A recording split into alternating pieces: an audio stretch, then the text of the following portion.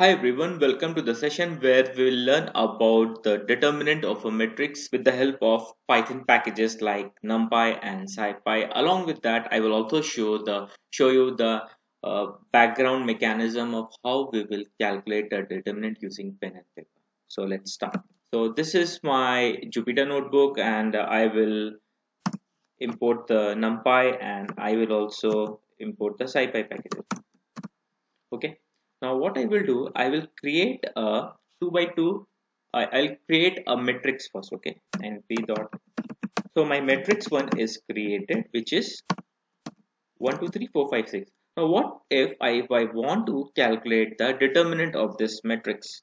Then in order to get the determinant, we'll use the numpy. So we'll say that np dot linear algebra g dot determinant, and then we'll pass the matrix for which we need to find the determinant. The moment we do this, we'll get an error, because if you see, it will say that last two dimension of an array must be in square.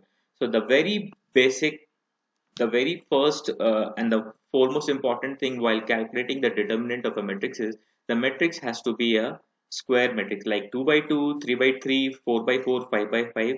Like the number of rows of a matrix should be equals to the number of columns of a matrix. So we'll delete this too. We'll calculate the matrix. Now my matrix is 2 by 2 matrix, and now if we calculate this, I'll get something like np dot linear algebra dot, the value is 2 minus 2.9. If you calculate with pen and paper, it will be minus 3. What I will do now is I will show you the mechanism of how we calculate using the pen and paper, the determinant. Okay, there is a very good site, mathisfun.com, and there is a lot of example, and also how you can use using pen and paper the determinant. So suppose this is a determinant. Suppose there is a 2 by 2 determinant. I'll say a matrix 2 by 2 matrix A is equals to A, B, C, D. Then the determinant of this matrix A, determinant will be equals to A into this from this into this. This means A into D minus B into C. And this is what clearly they've explained here. If you want to calculate this, 3 into 6 minus 8 into 4. Also, if you want to see the example which I have used just now, so you can see that 1 2 4 5, right? So if I say here A is equals to 1 2 4 and 5, the determinant of A will be equals to 1 into 5 minus 2 into 4, which is equals to 5 minus 8, and this is equals to minus 3. That's what I have shown you using the numpy linear algebra dot determinant function. Now there is the other way, like instead of using the like numpy, you can also use scipy. So you can say that linear alg dot determinant of matrix 1. Calculate this, you will get the exact value. So there is a the determinant calculated by using the numpy. If you round it, you will get minus 3, and in the the determinant using scipy is coming exactly as minus 3. So up to your, it's your like choice. Now again, how do we calculate a 3 by 3 matrix and calculate the determinant of a 3 by 3 matrix? Okay, for 3 by 3 matrices, suppose we have the value here A, B, C, D, E, F, G, H, I. So in this case, you have to give A, and then just what you do, suppose I am saying that A is equals to A, B, C, G, H, I. So in this case, it will be like directly what you do, you create a perpendicular and the horizontal line, and you write A because this is the intersection followed by the determinant of the leftovers E, F, H, I.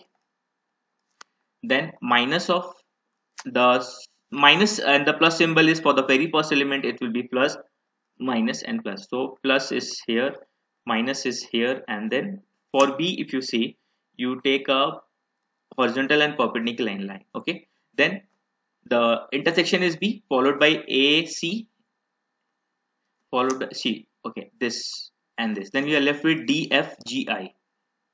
D, F, G, I plus C, and the determinant of, you take a perpendicular and the horizontal will be D, E, G, H. D, E, G, H. Okay, and in this way you can calculate the value for a determinant. Okay, now what I'll do, I will create a matrix, okay, matrix 2, which is 3 by 3 matrix.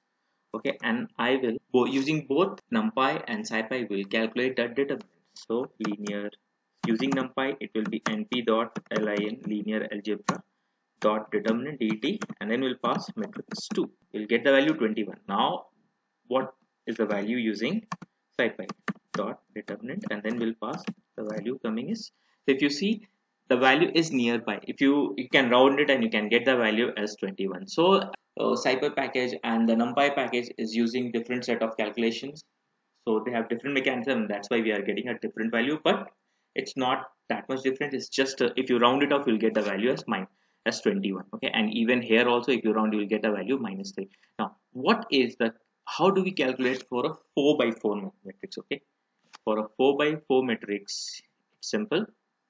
If you go to this site, it will be like, if we have that ABCD, then if we have something like this, right? So what we need to do is take a horizontal line and a perpendicular line, okay, and before that the sequence of the sign will be plus minus plus minus.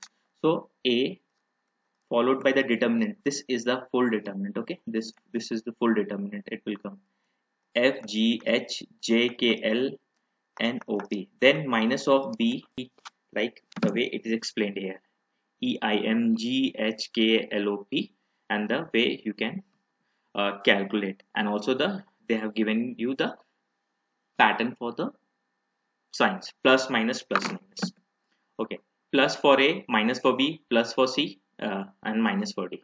Now what I will show you now, I will just give you an example and calculate the value of a 4 by 4 determinant. So what I'll say, matrix 4 is equals to this is the 4 by 4 matrix, and we will get the value of, this is the value. Okay, so but you can see here in both the cases is coming. So this is the way how we calculate the determinant of a matrix using the numpy as well as using the scipy package. And even I've shown you like mathematically using in pen and paper how you can uh, calculate the determinant of a matrix. And the most important thing, the numbers of rows and the number of columns should be equal. And also in case if any of the row or any of the column is 0, then the value of the determinant will be 0, because it's a simple calculation. When I say this, right, a b c, what I am saying that a into this plus b into this minus b into plus c, so 0 into 0 into 0, this value will become 0. So if any of my column or of row is entirely 0, then blindly you can say the determinant of that matrix, okay, is 0. So thanks a lot for watching the session. If you feel this video is helpful, please press the like button and subscribe to this channel, and also refer to your friend. And I will see you in my next video, which is related to the sparse matrix. So thank you.